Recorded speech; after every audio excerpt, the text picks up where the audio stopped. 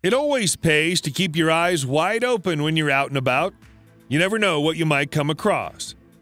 There could be a long-forgotten ancient relic at the bottom of your garden or some space junk in the middle of the nearest field.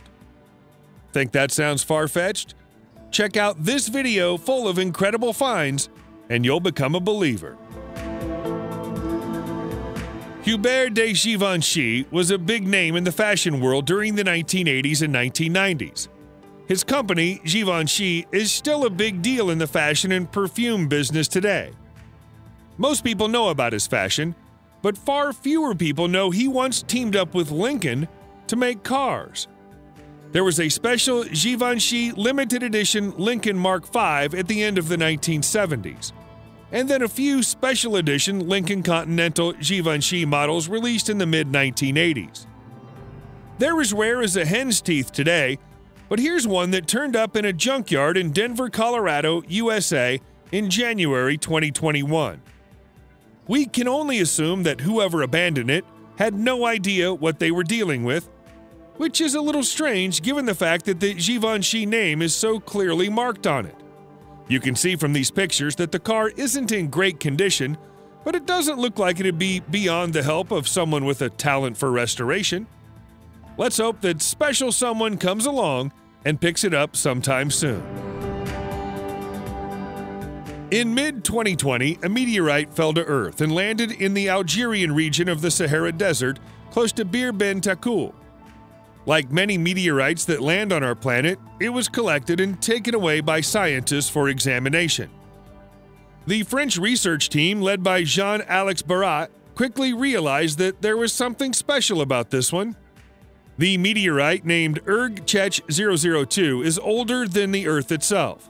In fact, it's older than our whole solar system. Unbelievably, this tiny chunk of space rock is 4.6 billion years old. Barat believes that the meteorite, which is made from magma, is a piece of a protoplanet that once orbited our sun. The protoplanet would either have been destroyed as larger astronomical bodies formed or been absorbed by other planets. In some ways, you could consider it to be a tiny fragment of Earth's older cousin. The magma that formed this rock must have reached an incredible temperature of 228 degrees Fahrenheit or more, and would have taken almost 1 million years to cool down. It's been on an extraordinary journey to get to us, and now it sits in a prideful place in Jean-Alex's lab. Here's another incredible meteorite story. In February 2020, the people of Gloucestershire, England, turned their faces to the sky as a fireball streaked across it. There was a brief scramble as scientists rushed to locate the position of the rock that fell to Earth, a job that turned out to be quite tricky because most of the meteorite burned up on approach. By the time it was finally found in the town of Winchcombe, there was almost nothing left of it. Only 10 ounces of rock could be recovered, but it's a very exciting 10 ounces. The stone is a carbonaceous chondrite. Inside it, scientists have found amino acids.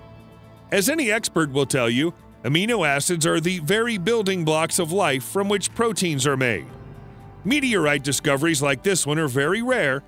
It's probably around 4 billion years old and might have much to tell us about how our solar system began and perhaps even how life began on Earth.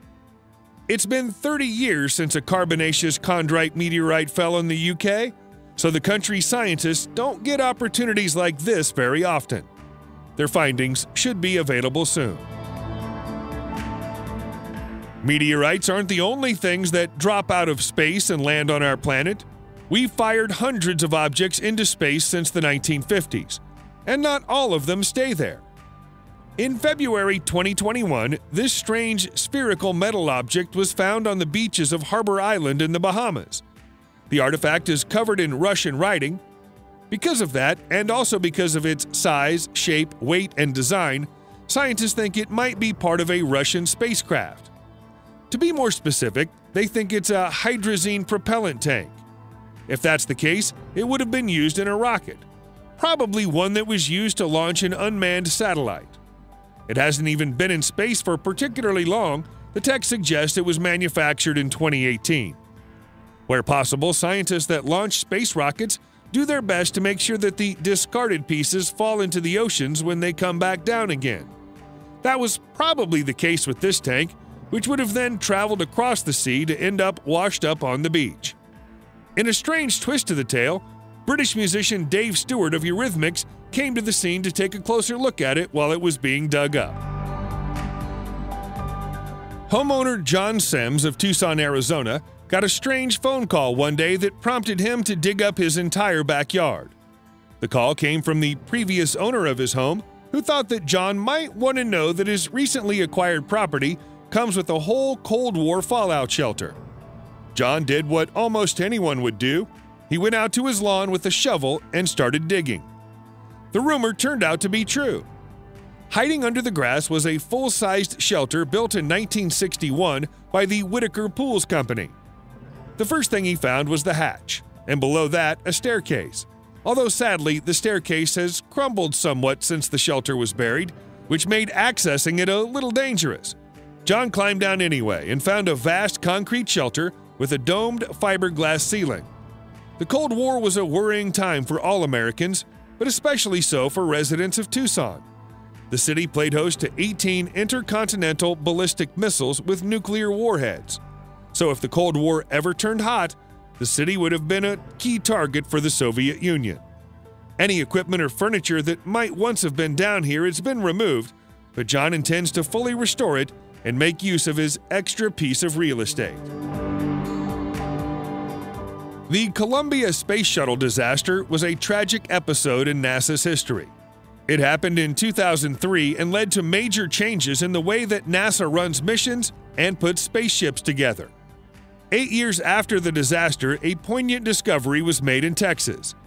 As the Lake Nacogdoches area was subjected to an extended period of drought in August 2011, the lake's waters receded and revealed the space shuttle's aluminum power reactant storage and distribution tank. Had the drought not occurred, the remnant of the disaster would probably have never been found. The tank was full of mud when it was found, which suggests that it's probably been in the lake ever since the spacecraft exploded. It's one of 18 tanks that would have been attached to the shuttle at the time. NASA has space within the Kennedy Space Center in Florida where all of the collected debris from the Challenger disaster is stored, and this long-lost tank is now part of that collection. Just under half of the wreck of the Columbia orbiter has been recovered. The remainder is either still lost or was destroyed when the ship burned up during re-entry. The Columbia incident was only the second disaster in the 30-year history of the Space Shuttle program. As the shuttle program is now ended, there will never be another. In 1909, a painting called The Last Supper was gifted to a church in Ledbury, England.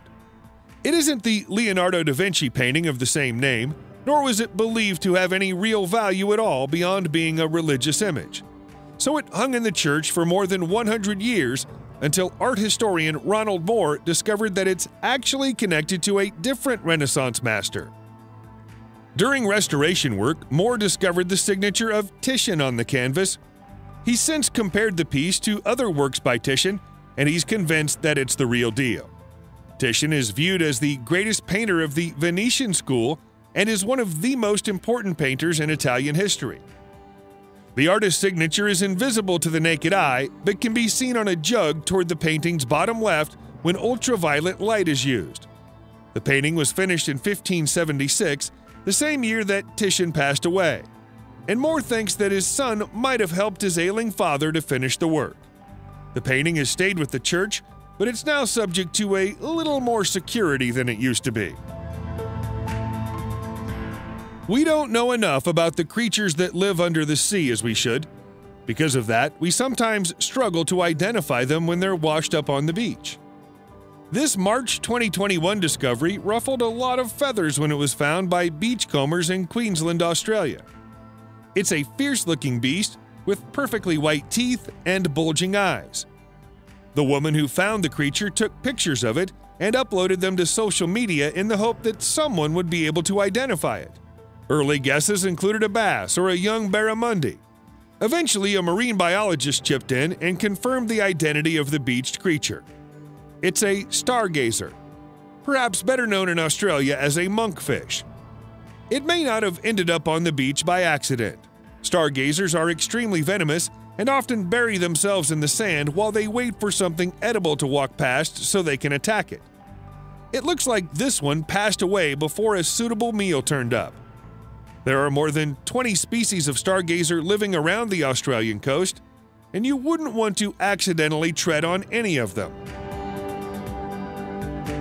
On November 17, 1969, a 13-year-old boy from England threw a message in a bottle overboard from the ship that was taking him to a new life in Australia. In July 2019, almost exactly 50 years later, his message was finally found by a young boy out on a fishing trip with his father on a remote Australian beach. The letter was written by Paul Gilmore, who said at the time of the writing he was 1,000 miles east of Fremantle aboard a vessel called the TSS Fairstar. Paul gave an address in Victoria and asked the letter's finder to write him. 9-year-old Jaya Elliott, who found the letter, would love to reply to Paul, but 50 years later, Paul no longer lives at the Victoria address. He would have been 63 years old at the time his letter was found, so statistically he should still be alive. If he is, Jaya hasn't been able to find him and reply to his letter. Maybe Paul is still out there somewhere. Perhaps he's even watching this video now. If he is, he should drop Jaya a line. He'd love to hear from you. High-flying lawyer David J. Whitcomb owns a law office in New York City, and in December 2020, he decided the time was right for his company to move to new offices. 2 months later, he finally got around to climbing into the building's attic. And that's where he found an incredible treasure trove of old photographs, picture frames, cameras, and undeveloped negatives. It was immediately obvious that some of the equipment and photos were very old, so he contacted a photography expert. The expert couldn't believe what he was looking at. The collection is more than a century old and includes a striking picture of suffragette leader Susan B. Anthony from 1906, just 1 year before she passed away. Suffragettes appear to be the theme of the collection, as images of Elizabeth Cady Stanton and Elizabeth Smith Miller have been found among them too. It's highly likely that the whole collection belongs to James Hale, a noted photographer of his era, but nobody has any idea how they came to be forgotten in this attic all these years later. David has since donated them to a museum. Speaking of startling finds made in attics, here's a 17th century map of Australia that turned up hiding in the dark in a room above a house in November 2017. The map is so old that Australia isn't even called Australia. Back then it was known as Nova Hollandia, which translates as New Holland. It turns out that the map, which isn't especially accurate, was created by Dutch cartographer Jan Blauw in 1659. It was based on the records of a sailor who'd rounded Tasmania a few years previously, which explained why only part of the continent is illustrated on the map.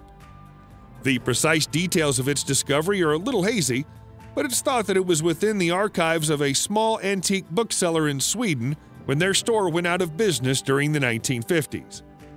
The remaining collection of old books and maps was passed down within the business owner's family, but wasn't thoroughly examined until 2017.